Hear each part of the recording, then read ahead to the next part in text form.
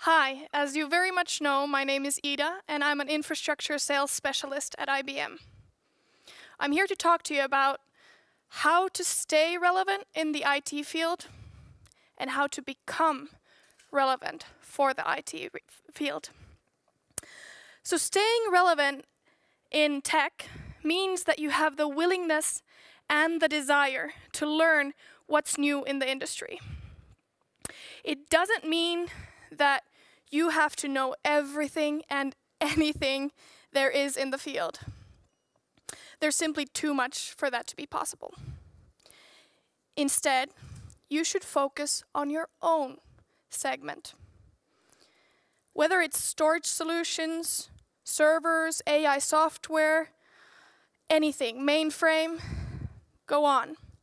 Whatever your niche is, concentrate on that, no matter how new or unknown it is to you. As Conor McGregor says, the more you seek the uncomfortable, the more you will become comfortable. I'd like to add to that you should always seek for the uncomfortable all over again. So seek the uncomfortable, and when you do, you will become more comfortable, and then just seek it again. The tech industry moves at an incredible speed, and it keeps on accelerating. And I know that sounds intimidating. I know I was intimidated. And that's exactly what I thought nearly 5 years ago when I was applying into the industry for the first time. What I've noticed, having applied to the tech industry for 3 times and gotten in 3 times, is that often you don't necessarily need to know about the tech that your job will be related to, or the topic that you'll be working with, obviously discounting expert positions. Instead, you may be just the person to fill other needs in a team. You need to have and show an interest towards the technology or technologies that you'll be working with, and you need to have a growth mindset and the ability to continuously learn. And those are skills that you are able to learn. Those are skills that you can go for. So how can you actually build a growth mindset? Having a growth mindset means that you're always able to learn and that your skills and traits are not set in stone. At IBM, we talk a lot about having a growth mindset. We're constantly offered and assigned new learning materials. We have massive amounts of training and are encouraged to study and develop ourselves further than even we think our potential goes. And we offer that even for you from IBM Skills Academies. IBM believes that you can expand your thinking even if you yourself sometimes doubt it. And a growth mindset isn't something we build once and we're set. So don't get that wrong. It's something that needs to be constantly practiced. So imagine an elastic band. If you use it daily, it keeps its elasticity and holds whatever you need it to. But if you stop using it for a long enough period and then try to use it, it'll crumble or snap. Most of you have probably seen this. Your growth mindset does the exact same. If you practice it continuously, you're able to take on challenges larger than life without getting overwhelmed, by feeling the stamina and the energy of going for it. But if you don't practice it for a while and then take on a larger than life challenge, you may not be able to complete it, at least not without feeling overwhelmed. In order to make it easier for you to practice a growth mindset, make it a habit.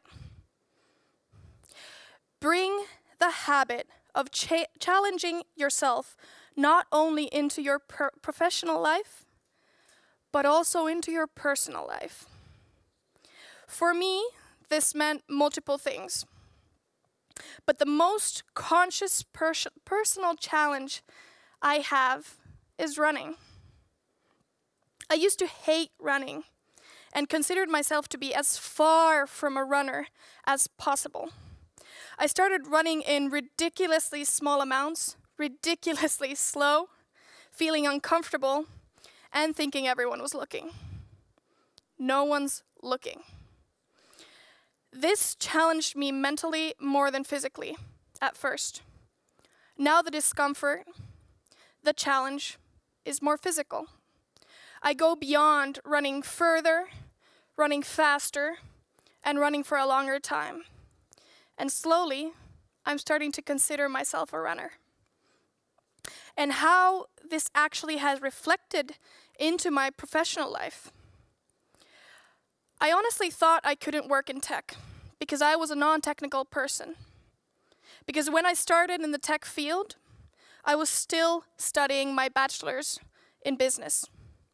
I couldn't understand or remember the abbreviations or the language related to AI, related to servers, mainframes, or in the newest ones, generative AI.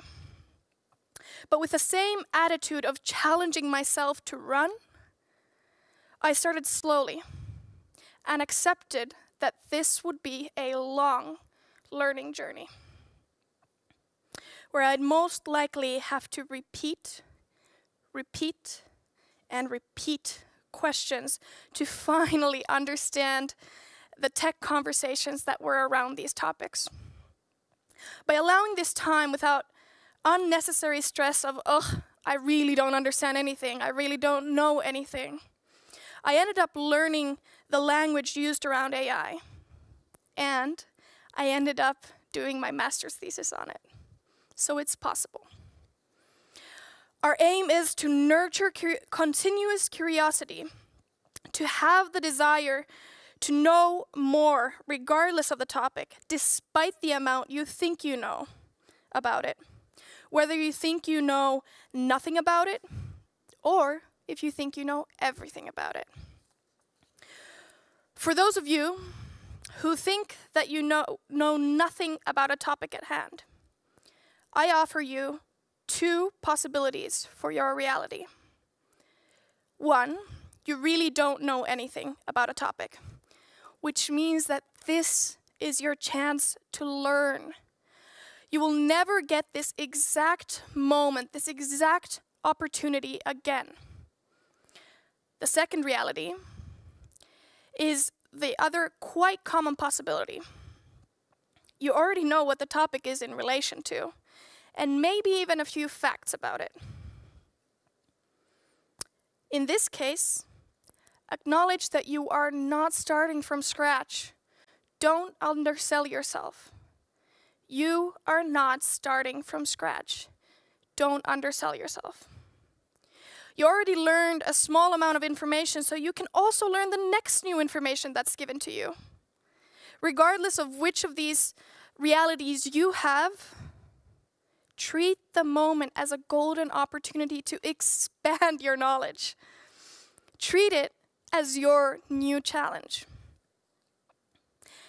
And for those of you who think and believe that you know everything about a topic, I dare you to ask a few questions from yourself. Have you gone through all of the information that's out there? Is there room to expand? Where can you expand and why? And alongside accumulating the knowledge to the very next level, what can you contribute to the information that's out there? What thoughts and questions have your search for information raised? Share these with a friend on social media or any other medium and start a conversation.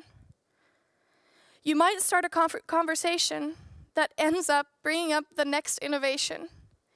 Or, at the very least, you or someone else might learn something new. So, how do you further cultivate the skill of continuous learning that is boosted by a growth mindset. My first tip for you: assume you don't know. You most likely know some, but by assuming that you don't know, you lose your preconceptions and your biases. You can better evaluate the information that's out there, and you can look at it from an objective manner. In addition, it helps to get rid of the embarrassment that you might have and that comes from not knowing and asking. It gets easier to ask those stupid questions that, of course, we all know don't exist. And for me, in my current job, the question I considered my so-called stupid question was, what is a server? Which I asked during the first week of my training. But for this talk, I became slightly curious and asked my colleague, what is the simplest question I have ever asked you? And he answered me in a heartbeat. I know, worried, right? I had asked him, what is the difference between sun and nas? Honestly, I had to laugh, because the answer I gave him was, can you please remind me what the difference is again? The reality is, you might not know after the first time. You might have to repeat that question. And that's okay. Repeat it. Ask it again. My second tip for you, in order to cultivate your continuous learning habit, is to transform your identity. Ditch the box you're in. Ditch the identity that you associate with the topic. I personally associated the topic technology with my lack of technical capabilities and with myself being a non-technical person. I threw out of the window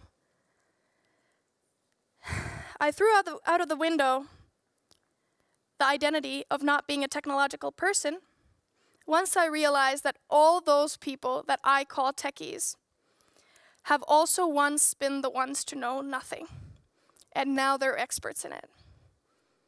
I started later in the game, so it obviously makes sense that I have a lot to catch up on. So not me, nor you, should fear not knowing everything. Even the experts need to continue developing, need to continue learning, need to see what's new. At IBM, we had a company-wide learning experience this summer that reminded me of all of this. watsonx, which is IBM's enterprise-grade generative AI platform, was introduced to the entire company through watsonx Challenge, a week-long project that included trying out the platform and making suggestions for its improvement. Why am I telling you about this? I sat with my left side, I had IBM Finland's CFO, and on my right side, I had a senior AI expert. Around the table, we had a bunch of people who also just wanted to understand the new tool. All of us were at the same starting line. The CFO, the senior AI expert, and myself. All of us brought different perspectives and different knowledge to the table. One explaining the effect of watsonx on the financial bottom line. Another going through the use cases of watsonx for business. And one telling us how watsonx actually works from a technical perspective. All of us without preconceptions. All of us with a need to learn about watsonx. And all of us learning more from each other. Attach a new identity to the topic. Whether it's my dad's an AI engineer, so it must be in my genetics, Or I'm a music lover and I really want to know how my headphones work. Or something as abstract as I'm a productive person and I wonder how IBM's generative AI, Watson X, might make my work more productive. Find the curiosity in everyday struggles, in everyday questions and everyday statements, and attach them to your life. Attach them to your identity. My final tip for this continuous learning journey for you is don't expect to do it alone. Don't expect to do it alone. Yes, I've researched plenty. The last article I read was about health bidding and maximizing the performance and the endurance of consumer-level NAND flash. Did I understand everything? No. Did I learn something? Of course. And yes, I've gone through books and articles about technology, through magazines about the latest and greatest inventions, through courses that teach you about AI, storage solutions, generative AI, mainframe, servers. But the reality is, I can't learn it all on my own. A lot of knowledge is easiest to access through discussion. Now, I think I know what you might think. Well, she works at IBM, so she has access to all the correct people. And you're absolutely right. It's easier for me to access the correct people, but what's also true is that you have nearly the exact same access through modern tools like social media and email. So ask, get in touch, reach out.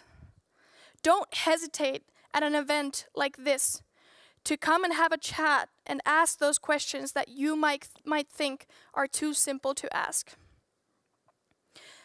Today, we had a coffee room set up. Did you visit it? Did you start a conversation with our experts in generative AI? Did you reach out to us? Were you there? If you didn't, make sure to reach out next time. Whoever it is you want to have a discussion with, whoever you need to talk to learn something new, and you can learn something new from everybody. So have the courage. Start building your growth mindset. Set your next challenge and start learning. Continue learning. We've all heard the saying, knowledge is power. Your knowledge, my knowledge, their knowledge, whoever it is, knowledge is power. So grow your power through continuous learning. Assume you don't know. Transform your identity. Ditch the box you're in and attach the new identity to the topic. And don't expect to do it alone. We're all here for you. You're all there for us. We need to learn more from each other. We need to have a growth mindset and continuously learn. Thank you for this opportunity to teach you something new.